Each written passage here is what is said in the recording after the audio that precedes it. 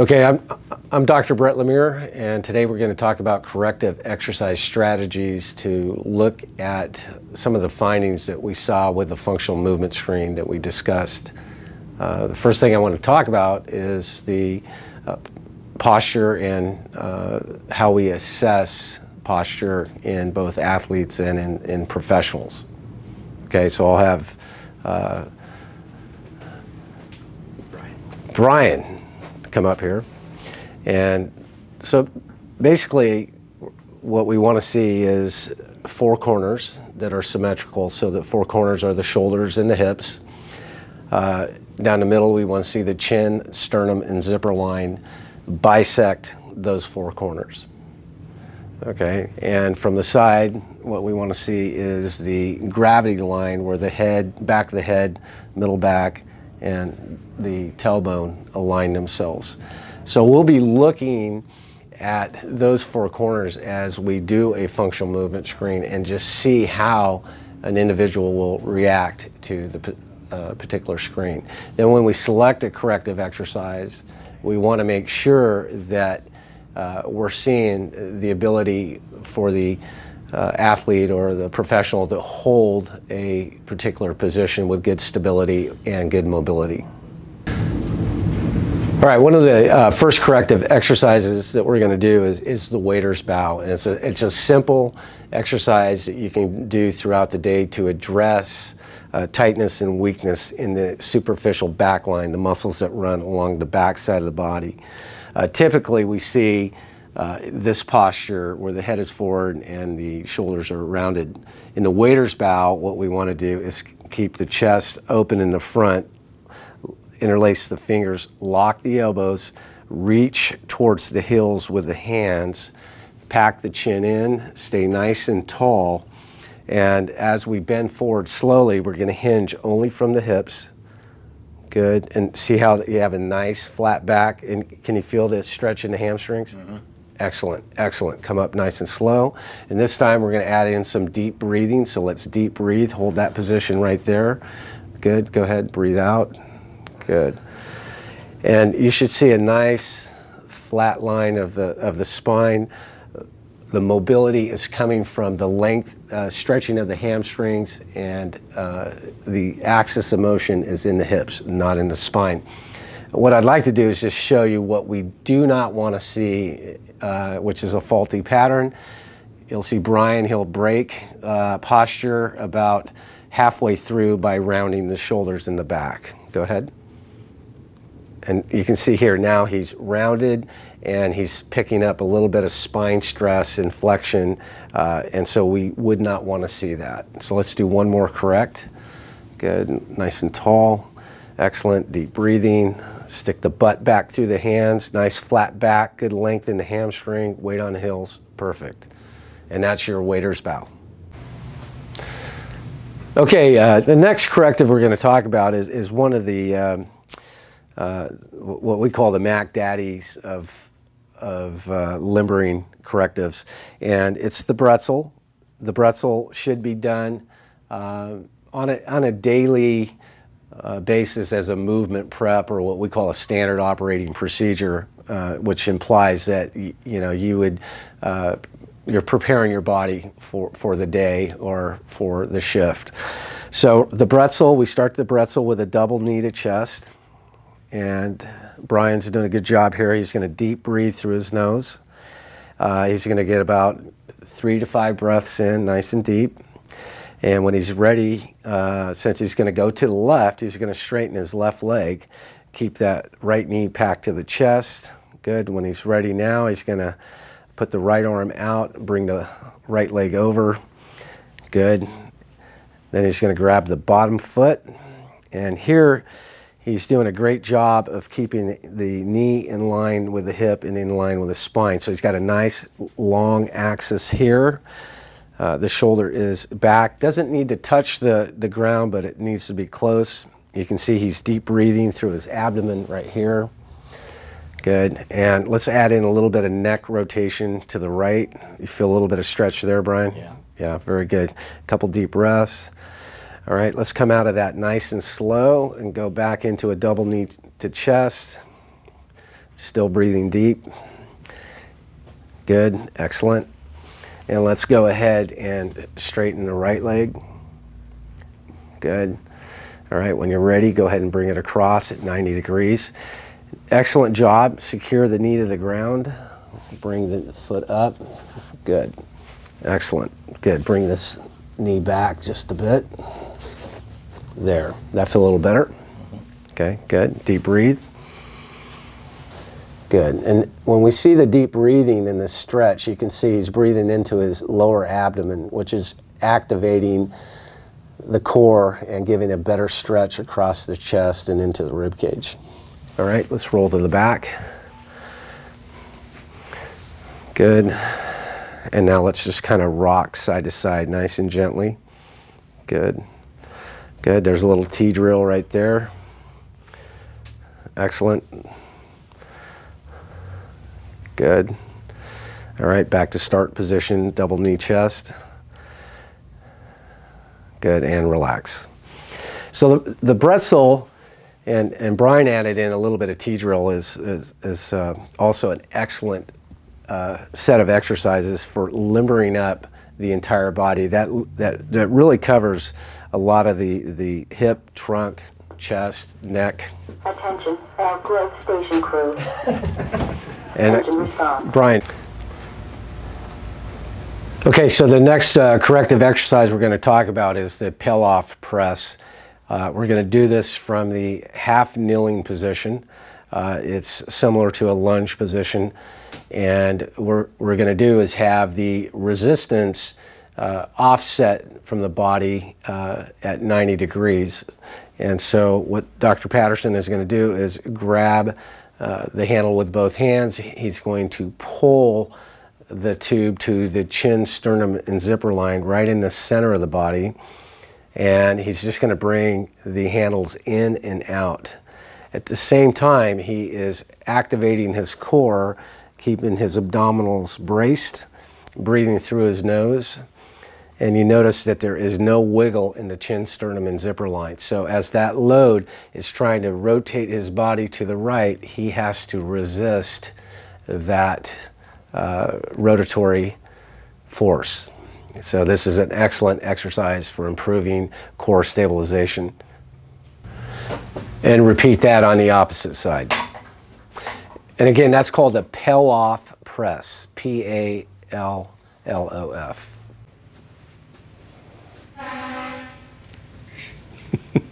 Are we good? Can you hear me now? Yeah. Okay. All right. What we're going to talk about now is strengthening the back line. I'm going to turn Dr. Brett here like this. Universally in our clinic, we see what we call a backline weakness. It can be mom and dad America. We see it in a lot of our athletes. We see it in firefighters, police officers, guys who work physically. Part of the reason for that is that we sit way more than we used to, so that actually shuts down. When I talk about the back line, I'm talking about the back muscles, the glutes, hips, and the hamstrings. We very often see a weakness there. That can be very dangerous, particularly for a firefighter, because, and we'll often see that one side is weaker than the other. So we'll see this imbalance. So if you're in a situation where you're having to have one leg forward, that happens to be your weak side, you're trying to pull someone out from beside a toilet or whatever the case is, chances of hurting the hip, glute, low back, shearing through that because of the collapse is very, very common. So we're going to show you how we correct that. And it's called, and for my money, I think it's one of the best exercises that you can do because it's going to involve the back line, but it's also going to involve the core. It challenges balance, it challenges flexibility and power all at the same time, and there's very few exercises that do that, so that's why I really like this exercise. So Brett's going to demonstrate how we do this. He's going to come up into a runner's position, then he's going to drive that leg back. As he does that, he's going to bend forward like he has weights in his hand. But you'll notice the key to this is keeping the back straight. I want you to slump, Brett, like you're going to try and touch that. Yeah, you don't want to drop your shoulders and arms to try and get to the floor. You want to keep a straight back like that, otherwise you're going to hurt yourself. So a straight line here. Notice the knees bent a little bit. You can do that. As you get better at this, you can lock the knee out, but for now you want the knee a little bit bent. Now, the key to this exercise is to not just drop the leg and stand up. It's to drive forward through this hip because the glute, back line, and hip are designed to extend the hip. And so that's why, rather than just dropping the leg, we're going to come forward into the runner stance. So I'm going to have Brett do that one more time. One of the mistakes I see is that people don't... Oh, you okay? Yeah. Now, what's nice about this is you can see that this challenges your balance when you don't have any weight in your hand. And that's what I love about this exercise, because it will improve your balance also. So Brett's going to do that again. He's going to drive that leg back.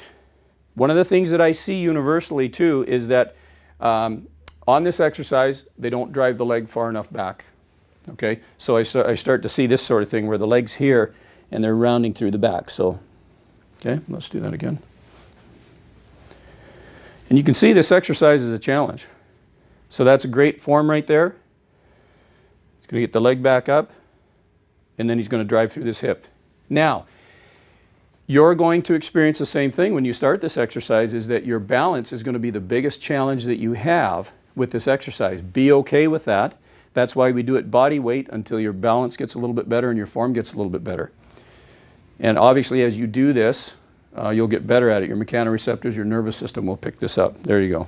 Now, once you're comfortable with that and you're able to do a couple sets of 10 of that, then we can add weight. Go ahead. Okay. So you'll actually find that your balance will be a little bit better with the weights in your hand. It doesn't take a lot of weight when you first start. I remember when I first learned this exercise, I thought I was all that in a bag of chips, and I did it with 40 pounds. I did 2 sets of 10, and I could barely walk for 4 days. So it's a very, very powerful exercise. So start out with a weight, maybe 10 pounds, just to get used to the exercise. But same thing, you're going to start in this position. Same thing, we're going to go over, back straight, drive that leg back, and then power through the hip to finish the exercise. Now, as you get good at that, we want to take it to another level. You're going to hold the weight in one hand. Obviously, what that's going to do is torque your torso this way, which means you have to use stabilizers and core to get through the exercise. And all the mechanics are the same. Leg comes up, we drive back. Do not do this. This is about the range of motion I can get right now with my flexibility.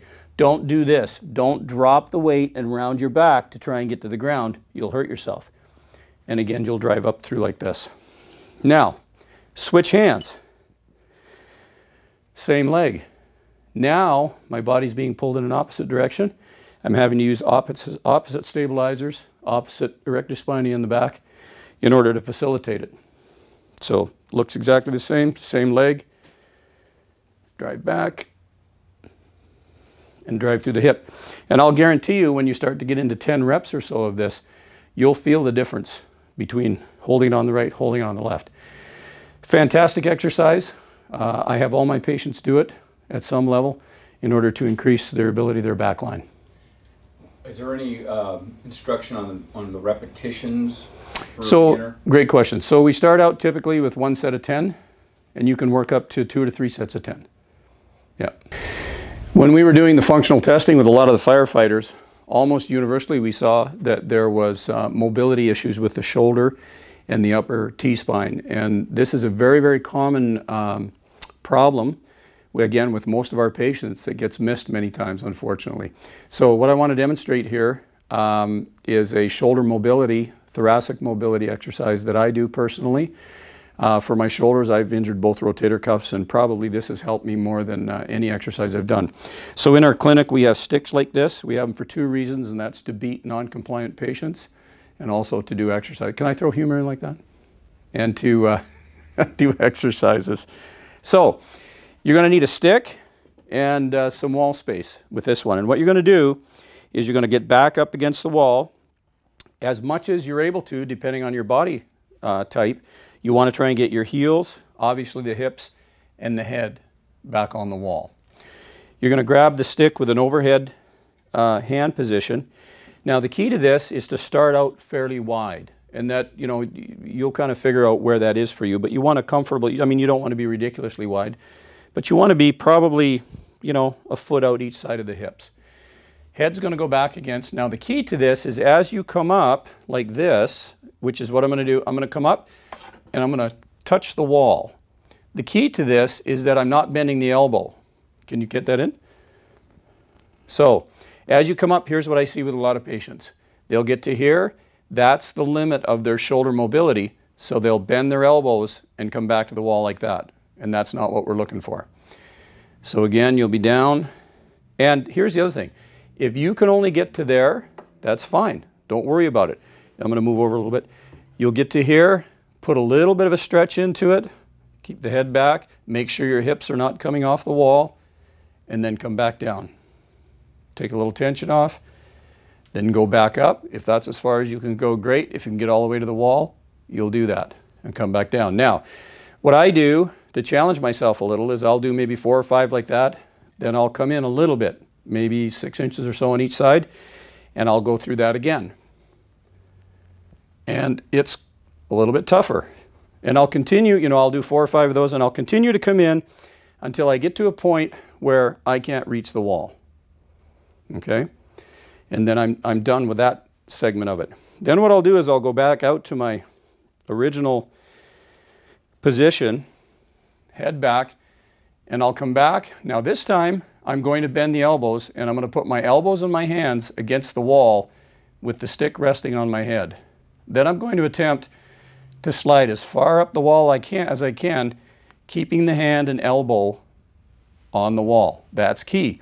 I don't want to see this, where the elbow comes off the wall. That's a compensation. So elbow and hand, stay on the wall, give it a good stretch, and then come down. And again, somewhere between 8 and 10.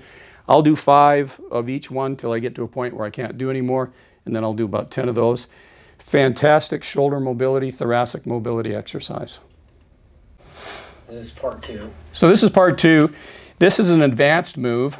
This is to start to develop your ability to do a overhead squat, which is one of the tests that we do in the functional screens.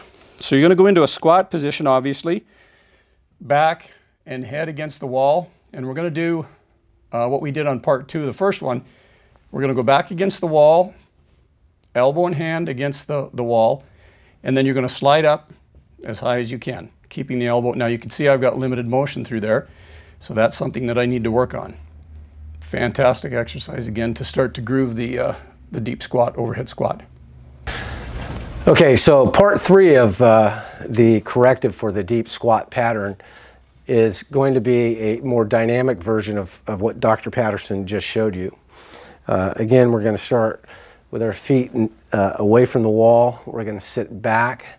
We're going to bring the bar up overhead into the first position, keeping the elbows locked, arms and elbows against the wall. Deep breath in and out. Good, and then we're going to drop into a deep squat and hold the bar back. And then come up. And that's the 3rd pattern in the corrective for the deep squat series.